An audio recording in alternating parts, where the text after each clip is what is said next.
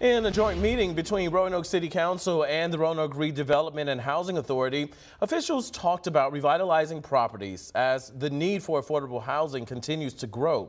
Now, officials with the Housing Authority say demand is far outpacing supply. Affordable housing applications alone are up by around 5,000.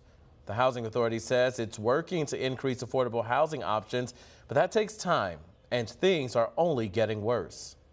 We're offering some suggestions, talk about empty homes or homes that are in areas or dilapidated, that we can fix those up, land banking, and also older hotels. We got a number of them around our city.